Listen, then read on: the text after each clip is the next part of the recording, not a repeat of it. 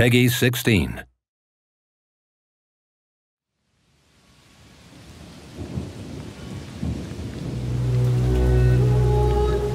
This charming Dr. Reed, is he new? Yeah, he arrived a few nights ago. Was a war surgeon, I heard. Still got bloodstains under his nails. Well, he's all right, that one. He sorted me out, even give me something for the pain. Lovely eyes. Smells good too.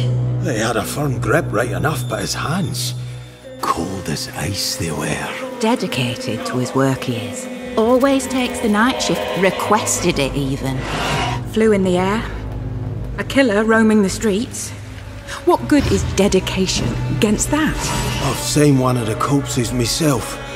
Pale as death on a white horse he was. And Dr. Reed, he's as white as fresh linen himself. Oh, I've put some colour back in them cheeks. Given half a chance. Why a man like him, yeah, a well-known physician and all, would choose to work here?